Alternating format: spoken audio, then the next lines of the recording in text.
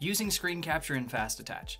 This video instructs you on how to use the screen capture acquisition method to acquire your documentation and images within FastAttach. To begin, once you are on the data entry screen within FastAttach, you may verify that you have entered in all of your patient data, claim data, narrative information, and any EOB information necessary for your submission. After you have done so, there are many acquisition methods within FastAttach to acquire your documentation and images. This video focuses on screen capture. Click on the screen capture button to move FastAttach out of the way and launch the NEA screen capture window. Within the window, you will see a button called Draw Rectangle and Cancel. Once you see this window, you may navigate your computer to wherever your documentation and/or images are located on your computer.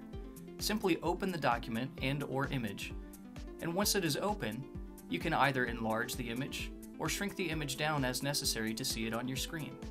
Click Draw Rectangle, and once you do, your cursor will turn into a red crosshair. Click and hold down the left mouse button and drag a box around your image, fully encapsulating your image.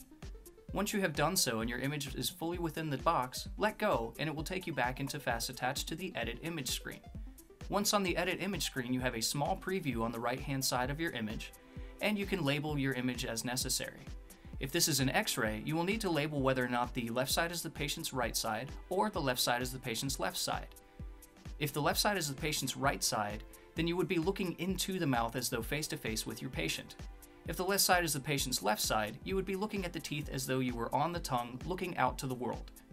Choose either option as appropriate for your images. Once you have done so, you will also need to choose a date taken. You may either drop down the list or simply type in the date taken field. You will then need to select the specific type for your image. In this case, let's select our bite wing. You have multiple options available to you. Just below the select type, you have an image note field. This is an optional field where you can label your X-ray or your document as appropriate, such as preoperative bite wing. Once you have entered in all this information, click Next to return to the data entry screen. You will see an entry for your image that you have added within the FastAttach software. You can add as many images as you find necessary by simply clicking Screen Capture again, opening up your next document or image, and clicking Draw Rectangle.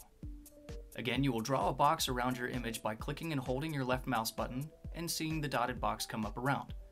If this is a non-X-ray such as a periodontal chart, click on the Non-X-ray tab, drop down the Select an Image type, and choose the appropriate type, in this case, periodontal charting. The date taken field is an optional field for non-X-rays, and again you can enter in an image note. Again, this will not be passed to the payer. Click Next, and you will see your entry in the data entry screen. This concludes this instructional video. Thank you for watching. Please feel free to watch any of our other instructional videos available to you, and thank you for using FastAttach.